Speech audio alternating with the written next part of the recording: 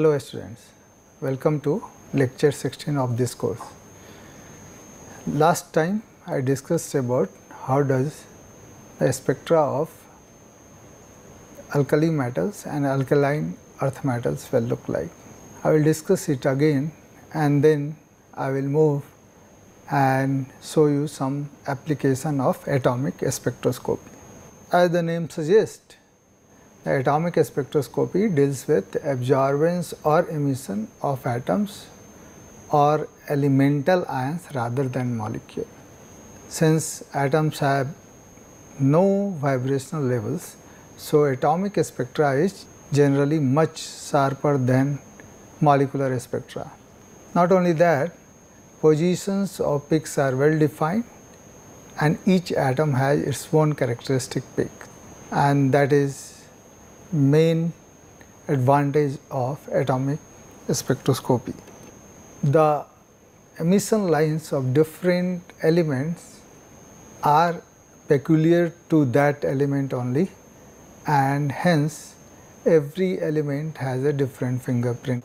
So, if you look at hydrogen, its line is here at this point and this point and these 4 points. It is quite different than if you look at the spectral lines of sodium atom. They are not at the same position.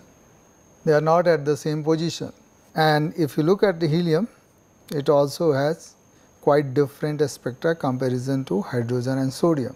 Similar is the case of all the atoms. And so, if we look at atomic spectra of different elements, we will be able to figure out which element is in that particle sample. Here is some other examples of atomic spectra. This is atomic spectra of carbon, this is atomic spectra of oxygen, and this is atomic spectra of nitrogen. So, each element has its characteristic atomic spectra, hence it is very easy to distinguish between the different atoms using your atomic spectroscopy. The basis of atomic spectroscopy is the energy level diagrams of different atoms.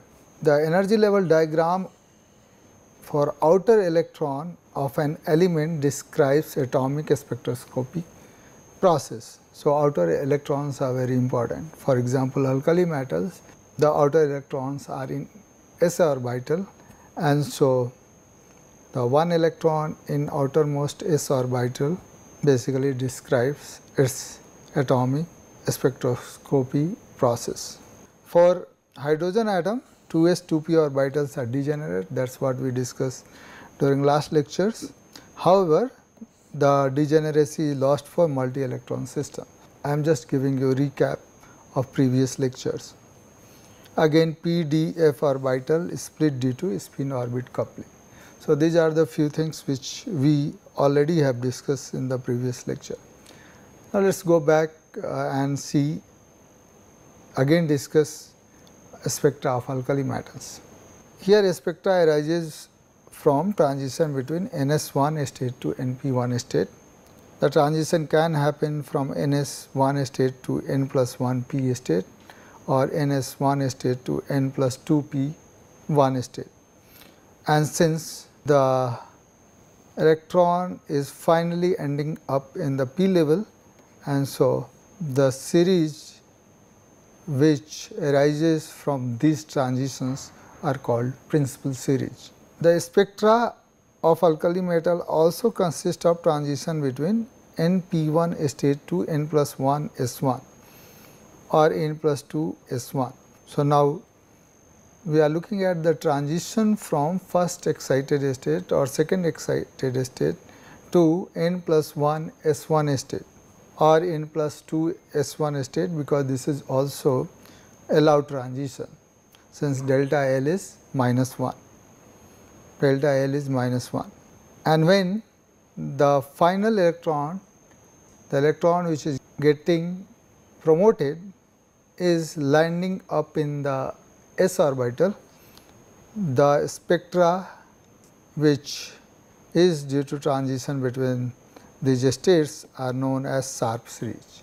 Similarly, spectra can also have contribution from transition between NP1 state to N plus 1 D1, N plus 2 D1 state, and since electrons are landing up in D state, and so it is known as diffuse series. It is known as diffuse series. Transition between NS1 to N plus 1 D1 is not allowed, since delta L is plus 2. So, transition is not allowed between S to D, S state to D state. Now, let us look at what are the energy levels associated with 1s1 or 3s1 electron, which is basically a ground state of alkali metal. So, for s1 electron, L is 0 and S is half. S is half. There is only one electron and its L value is 0 and S value is half. So, J have only one value, and that is plus half. And since this L is equal to 0 corresponds to S state, and so the energy level associated with 1s1, 2s1, 3s1 is S, and the more specific notation is 2s half. Now, you can see this is your multiplicity, which is given by 2s plus 1, and that is 2 into half plus 1 is equal to 2. So, multiplicity is 2 and this is your J value, and since there is only one J value, it means the energy states associated with 1s1 configuration is only 1, and that is given by 2s half. Now, if you want to look at the transition between NS1 to N plus 1 P1, we also need to look at what will be the energy level associated with this P1 electron. So, energy level associated with 2 P1 or 3 P1 electron is, so if we look at this electron, L value is 1 and S value is half. So, J is going to have two values, 3 by 2 and half. It means that there will be two energy states associated with 2 P1 configuration. Since L is equal to 1, so this corresponds to the level P, and since J has two value, and so the two terms arising due to spin orbit coupling will be 2p 3 by 2 and 2p half, 2p 3 by 2, 2p half. So, we have seen that only one energy is associated, only one energy level is associated with 2s1 electron or 3s1 electron, whereas there are two energy states associated with the excited state 2p1 or 3p1 electron. Now, notation for energy level associated with 3d1 or 4d1 electron. So, suppose electron is getting promoted from p level to d level. We have already seen what will be the energy number of energy levels when electron is in the p orbital. But if suppose electron is going from p to d, then we need to know what is the energy levels associated with 3d1 electron or nd1 electron. So, for d1 electron, L is equal to 2, S is equal to half. So, J is going to have two values. So, plus 5 by 2 and plus 3 by 2. So, it is going to have two energy levels. Since L is equal to 2, it means we are dealing with the level D, and since there are 2 j value, it will get split into 2 levels due to spin orbit coupling, and those levels are 2d 5 by 2 and 2d 3 by 2. So, now we have looked at that there is only one energy level associated with one S1 configuration. There are 2 levels associated with NP1 or ND1 electron.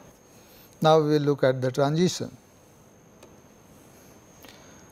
So, suppose your electron is going from S to P, then we can think of this transition, which is called principal transition, and the transition which is allowed is 2s half going to 2p 3 by 2 and 2s half going to 2p half.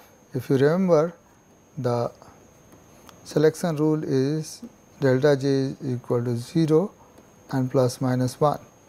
So, electron going from 2s half to 2p 3 by 2 is allowed because delta j is 1. Similarly, electron going from 2s half to 2p half is also allowed since delta j will be equal to 0.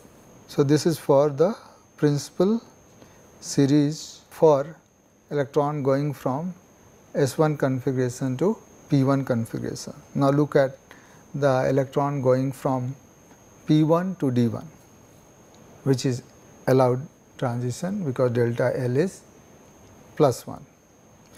Now, we have just seen that P level is basically split into 2 levels due to spin orbit coupling. Similarly, D level is split into 2 due to spin orbit coupling, and the terms for these 2 energy levels are 2p half and 2p 3 by 2. Similarly, the term for your D level splitting is 2d 5 by 2 and 2d 3 by 2. Now, if we look at the transition from P level to D level, what we can see is the transition from 2p half to 2d 3 by 2 is allowed since delta j is 1, but transition from 2p half to 2d 5 by 2 is not allowed since delta j in that case will be plus 2. So, that is not allowed transition. So, you see just only one transition from 2p half.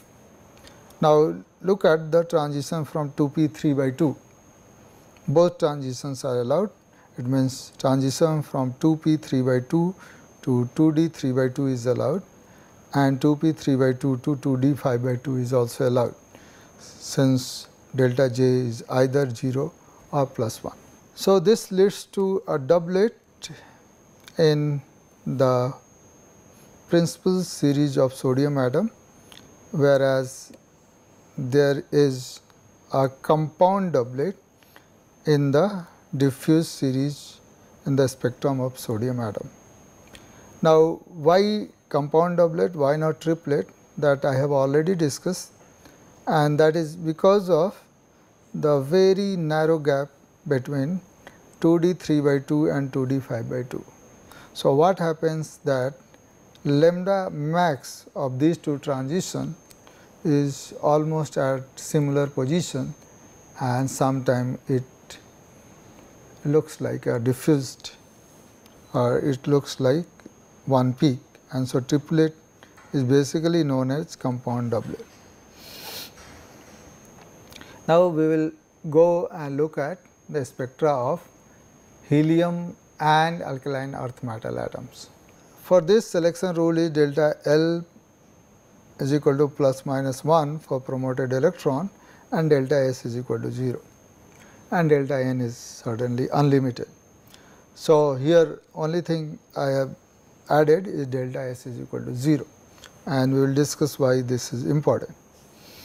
So, the spectra of alkaline earth metal will arise from transition between NS2 state to NS1 NP1 state or NS1 N plus 1 P1, and since the promoted electron lands up in p orbital, so it is known as principal series.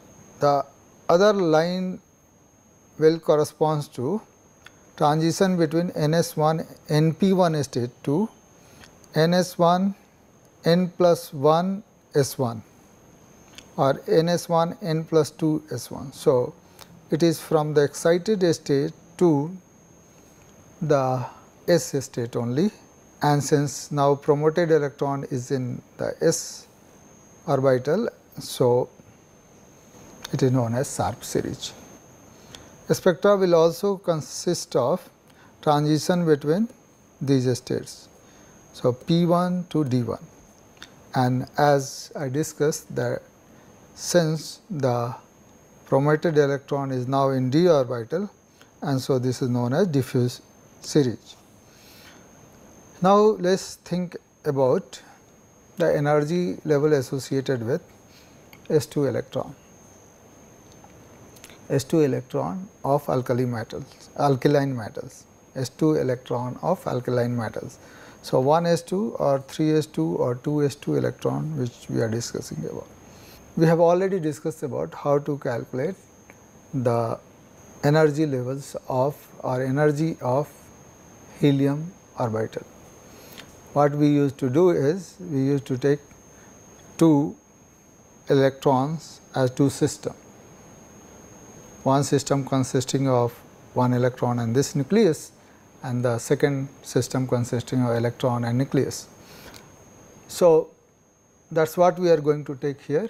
We will not consider this as a 1 S2 electron, but we are going to consider this as S1 electron. When we will do it, for the first electron L1 is 0 and S is equal to half. For second electron L is equal to 0 and S is equal to half.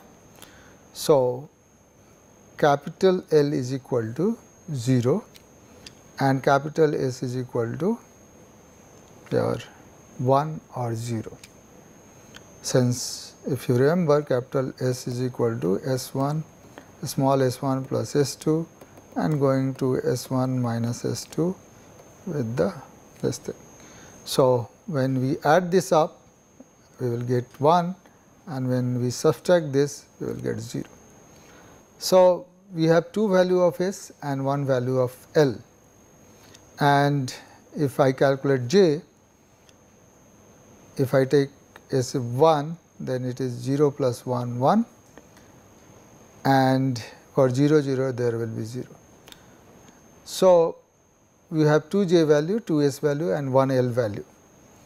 L is 0, so it will correspond to level S, and if we go and take S is equal to 1, J is equal to 1, then we will get 3 S1, whereas if we take S is equal to 0 and J is equal to 0, then I will get 1 S0. So, there is two terms arising from S1 electrons, 3 S1 and 1 S0. Now, we will look at the spin orbit coupling for S1 P1 configuration. So, for S1 P1 configuration or S1 P1 electron, we have two different terms, 1p, 3p, and we can get these terms as we have done for S1. Now, let us look at 3p. For 3p energy level, L is equal to 1 for this p and S is equal to 1 because multiplicity is 3. And so, J value will be your L plus S to L minus S, and that means J has 3 values. So, 3p energy level will be split into 3 levels due to spin orbit coupling. Now, I have just taken 3p, not 1p, since what I am going to look at is transition from this state 3s1 to your 3p levels, 3p, this 3p level. Why I am taking 3s is because remember delta s should be 0 for the transition. If delta s is equal to 0, then only we have allowed transition. So, if we are looking at the transition from 3s state, the allowed transition will be in the 3p state, not in 1p state, and that is why I just discussed the splitting of 3p energy levels.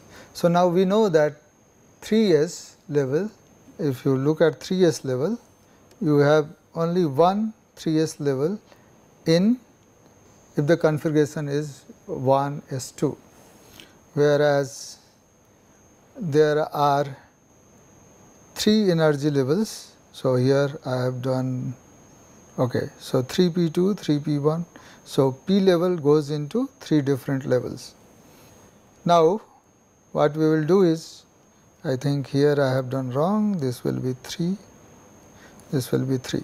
So, 3p is split into 3 different levels, 3p2, 3p1 and 3p0, and these are the j values 2, 1, 0. So, now we will look at the transition from your 3s level to 3p level, and since it is ending up, electron is ending up in 3p level, this will correspond to principal series, and here we are looking at the transition from p to d, and so this will be the diffuse series.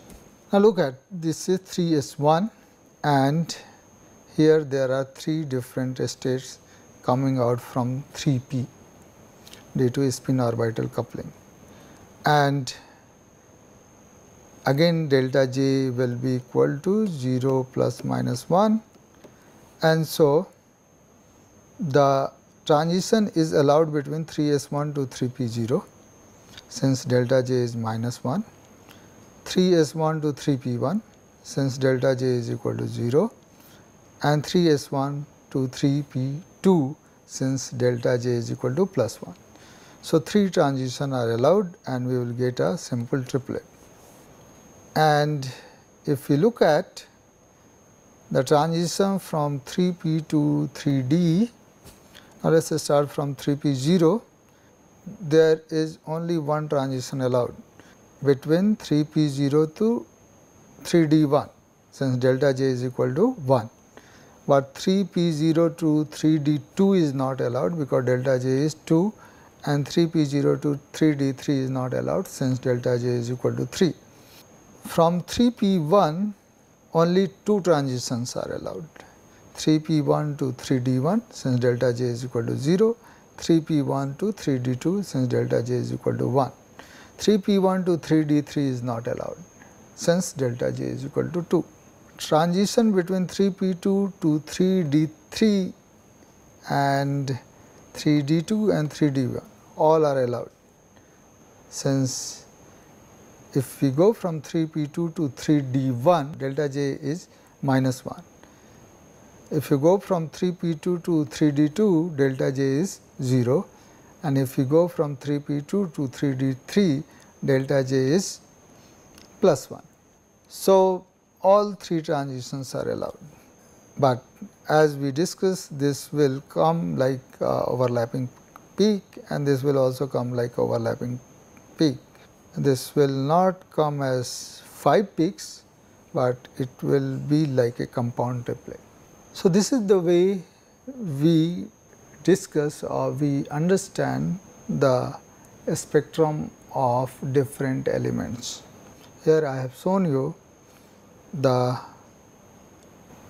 spectrum of alkaline earth metals, where we are going from S2 to S1P1 or S1P1 to S1D1. Now, we have discussed atomic spectra. We will go to the techniques which is based on atomic spectra First we will discuss the technique and then we will look at the application. So, first technique which is based on atomic spectroscopy known as flame photometry. Flame photometry, which is also known as flame emission spectroscopy, measures the emitted photons produced when the sample is introduced into the flame. The wavelength of emitted light is unique for an atom, and that is why it helps in the identification of the element. The intensity of the flame determines the amount of the element present in the sample. Here I mean intensity of flame at the lambda max determines the amount of element present in the sample. Flame photometry is basically based on the same principle as the flame test used in qualitative analysis. If you remember qualitative analysis, if we used to put sodium, we used to get a yellow flame. Lithium used to give you crimson color, calcium gives you brick red color, strontium gives you crimson color, and barium gives you green color. What is basically happening is electron is going from ground state to excited state, and then it comes back to ground state by emitting light, and lambda max will change for different kind of atom, and the color of flame will depend on the lambda max, and just by looking at the color you can know that which atom is present in that particular sample. This is when atom is put into the flame, but you can also put compound in the flame. What happens that if I put compound in flame, compound is broken into atoms, and then we can see the spectra due to atom. That is what is happening here.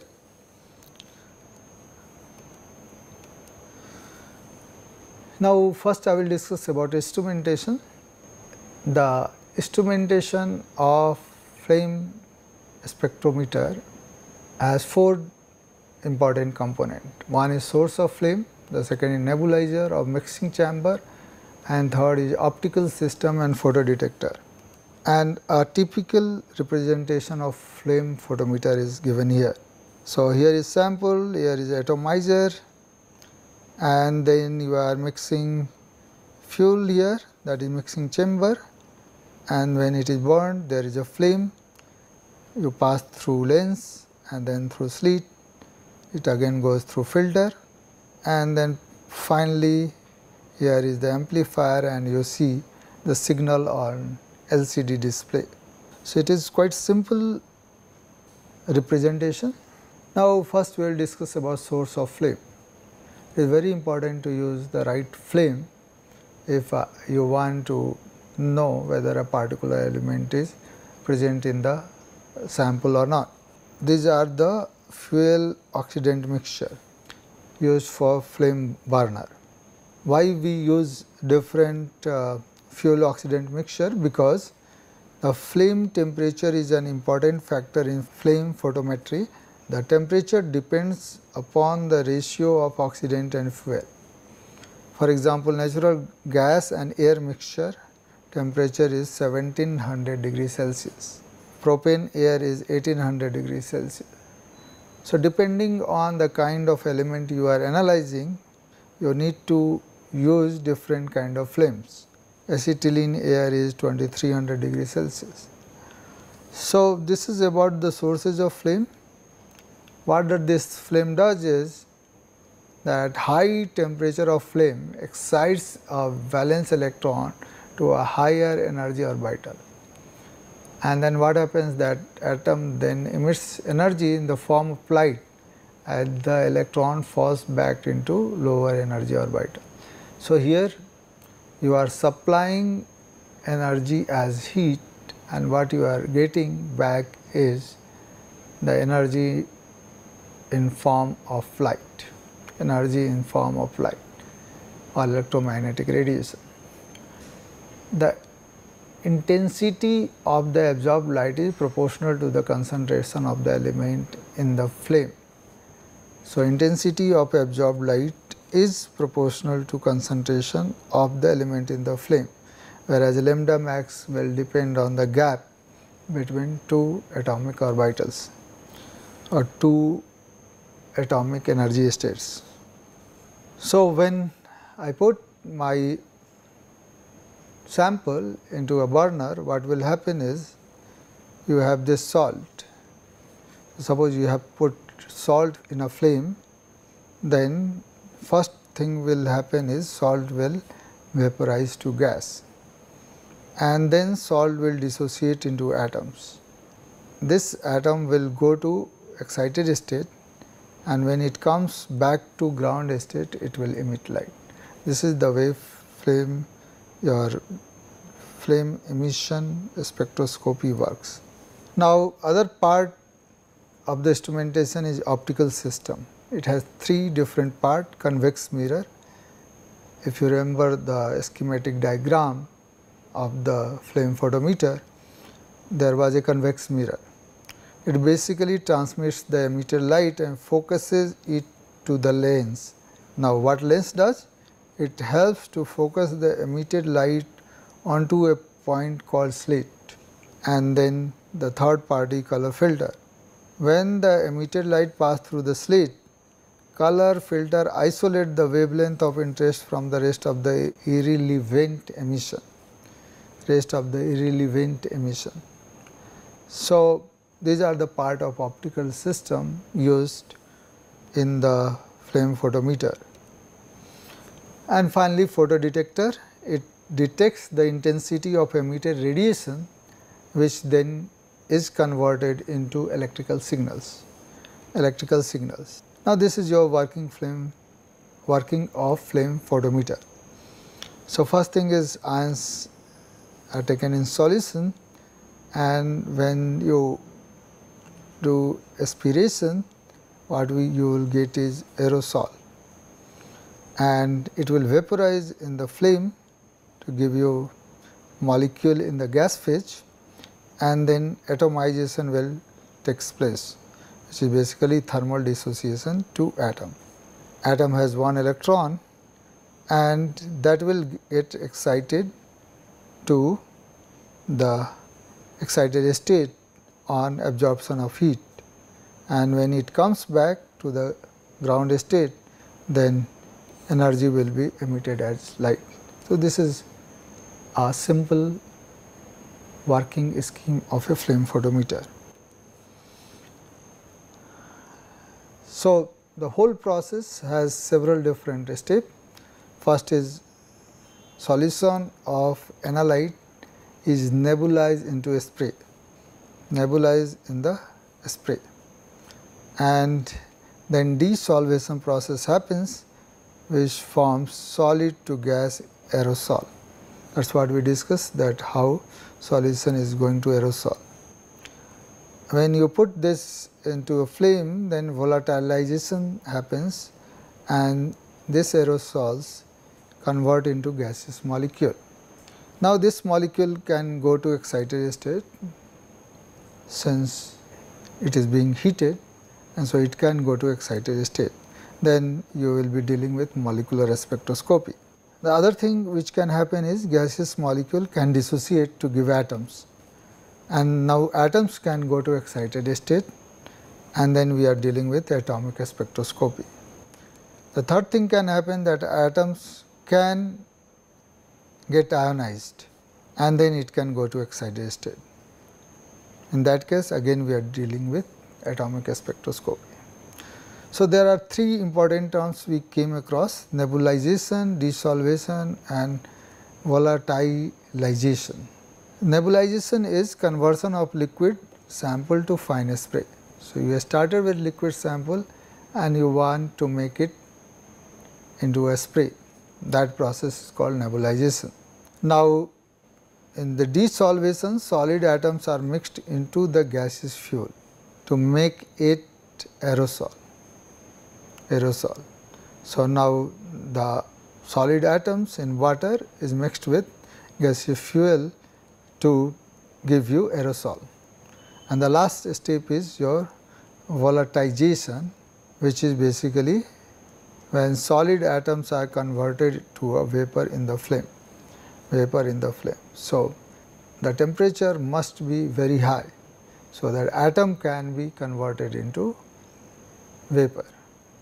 So, it is atom need to be converted into vapor. So, if you understand this, you now know that 3 types of particle can exist in flame: atoms, ions and molecules. But what we are mainly concerned in atomic spectroscopy is atoms and ions. So, this is about flame photometry. Now, we will go to much higher technique called atomic absorption spectrometer. The only difference is now our source will be different, method of atomization will be different, and the source of flame will also be different. What we mean radiation source is different. So, the first thing which we discussed is your atomic flame photometer. Sample solution aspirated into a flame, and we use this, for this we use hollow lamp. For atomic spectroscopy, which is basically atomic absorption spectrometer, when we take a situation where we are now not taking flame, so non-flame condition. In this case, what we need to do is we take sample solution evaporated and ignited. Sample solution evaporated and ignited. This is the method of atomization. And for that, radiation source is your hollow cathode lamp. So, I think this is just cancel this out, sorry for this. So, for the second type of atomic absorption spectrometer, which is not based on flame, is when we use hollow cathode lamp as a radiation source. In this case, sample solution gets evaporated and ignited using hollow cathode lamp. In the third kind, we have X-ray absorption tube. Here method of atomization not required, and radiation source is X-ray.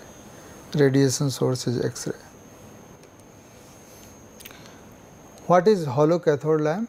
It is example of a metal vapor lamp that emits light at the characteristic wavelength of the metal in the cathode. The lamp gas is under near vacuum condition, and electron flow ionizes the gas. The cations bombard the cathode to vaporize the metal. Combination of ion atom collision, electron atom collision and other processes excite the electron inside the metal vapor atoms which emit light. This is the basis of hollow cathode lamp, SCL. So, this is like this is a schematic representation of hollow cathode lamp. This is your cathode and this is shielded by a glass, this is a glass envelope, this is window and this is anode. And electron and ionic impact on cathode will happen. MS will first go to M gas, metal from solid form to metal in gas form. Then this get excited, and when excited metal comes back to ground state, it will give you light, H nu, it will give you light. Now, second kind of spectroscopy based on atomic spectroscopy is atomic emission spectrometer.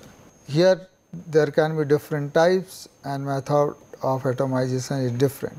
Arc type method of atomization is sample heated in an electric arc. When the type is a spark, then sample excited in high voltage spark.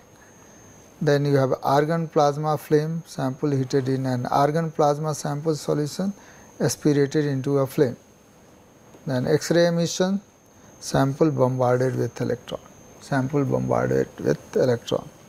Now, all these three methods, flame photometry, atomic absorption spectroscopy and atomic emission spectroscopy, helps us to detect the atom, and the atoms detected by atomic spectroscopy are quite large. And here is the a list of atoms which can be detected from atomic spectroscopy. So, this color, which is pink, will tell you that which metals can be detected by atomic spectroscopy, whereas these metals cannot be detected by atomic spectroscopy. So, you can see that there are large number of atoms which can be detected by atomic spectroscopy, and that is one of the very important advantage of using atomic spectroscopy. There are characteristic emission wavelengths of some metals. For example, antimony emitted wavelength comes at around 253 nanometer, copper 325 nanometer, nickel 355 nanometer, iron 372 nanometer. So, if you look at the atomic spectra and if you see these peaks, for example, a peak at 355 nanometer, then you can't say that nickel is present in that sample. Nickel is present in that sample. Okay, this is some detection limit in ppm. This is the difference between flame AS and flame ES. So, always your concentration of the metal detected from different spectroscopy is different, and this is the list. You can find out this on different books. So, I am not going to discuss that much. Now, what is the other use apart from detecting the matter? We can also know the concentration of element in solution using atomic spectroscopy. What we can do is we can look at the intensity or absorbance at the particular wavelength at which a particular atom absorbs or emits, absorbs and emits. And absorbance we know is related to intensity by this formula, which is Beers-Lambert's law. Here IT is transmitted radiation, intensity of transmitted radiation, and I0 is intensity of incident radiation. Again, in atomic emission we can look at the transmittance. We can look at the transmittance or transmission. Once we know that this absorbance or transmission is proportional to concentration, and so we can know the concentration of particular element in the solution. The way we do is, for example, if suppose you have iron in a sample, what we do is, so first thing which you need to do, suppose I want to calculate the concentration of iron in a particular sample, is you make a standard solution of iron, for example, iron sulfate. Take a particular concentration and make the sample, several samples in 50 ml volumetric flask of different iron concentration, and then what you do is you look at the absorbance of these samples, and then you first make a calibration curve.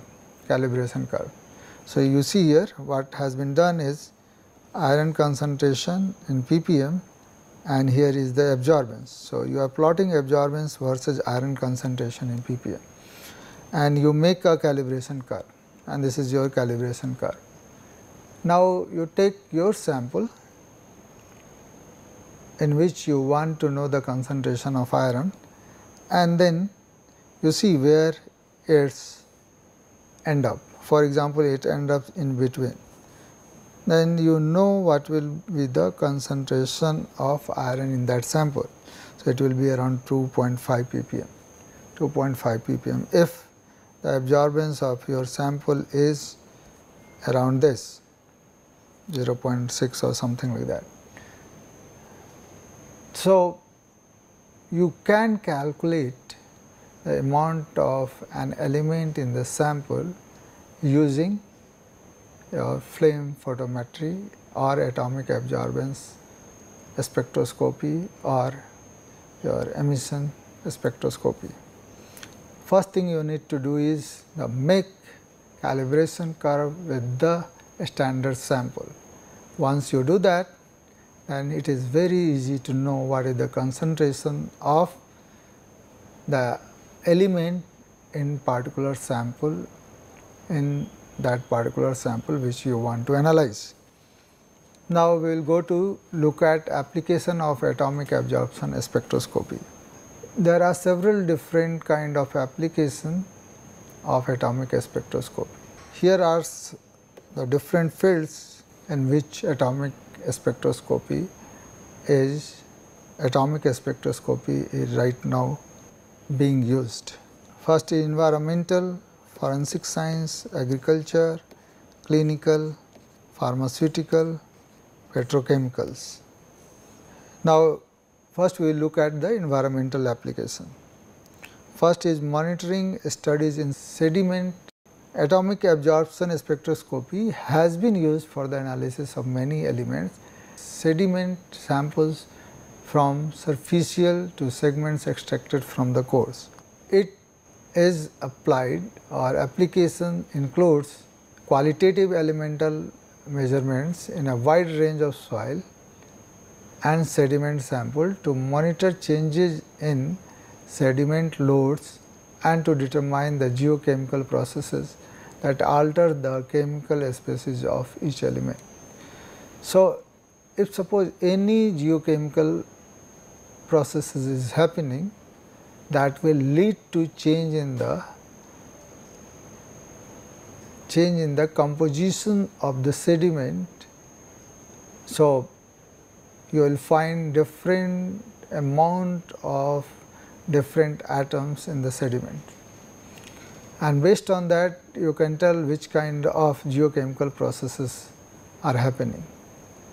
And for that you need to know what is the concentration, what is the amount of different chemical species of each element, and that is where atomic spectroscopy can be of help to you.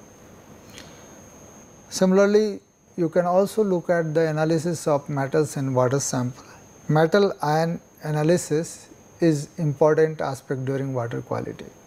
So, water quality depends on kind of metal ion it has. So, if you get water from either surface or ground, you need to check what are the elements in that water sample, and that can tell you whether that water can be used for drinking or not.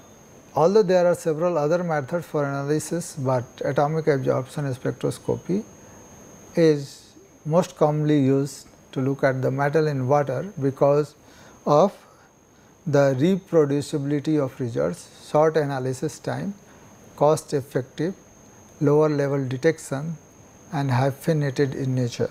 So, first what we need to do is we need to concentrate the metal in the water sample, since the element concentration are too low for direct analysis. So, first thing we need to do is pre-concentration. The main problem is to prevent contaminating sample of interest during your pre-concentration. But once you do that, you can know what is the amount of the different elements present in the water sample. You can also study the metals presence in biota.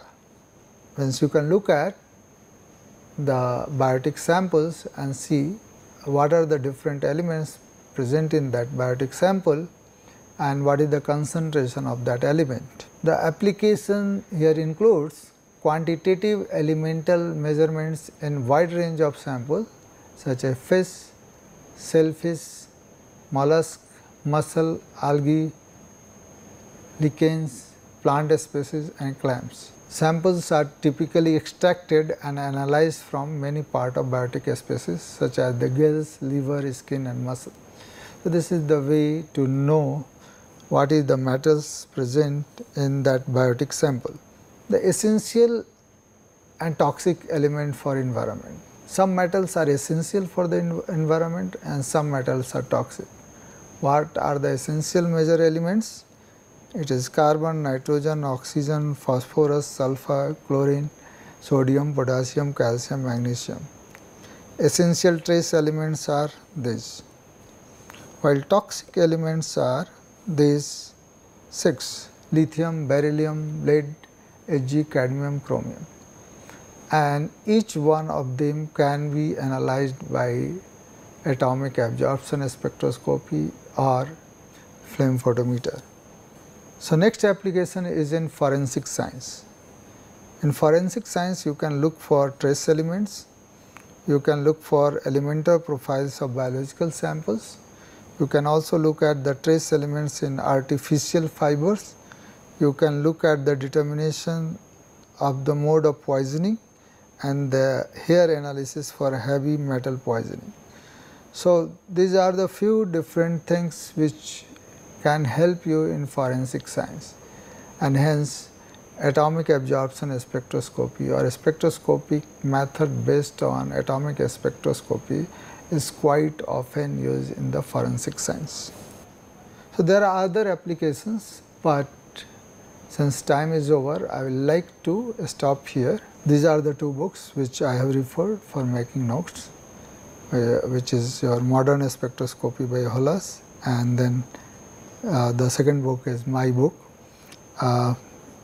The analytical technique chapters has quite analytical technique chapter had discussed these techniques in detail, and you can go and look at this chapter. Thank you for listening.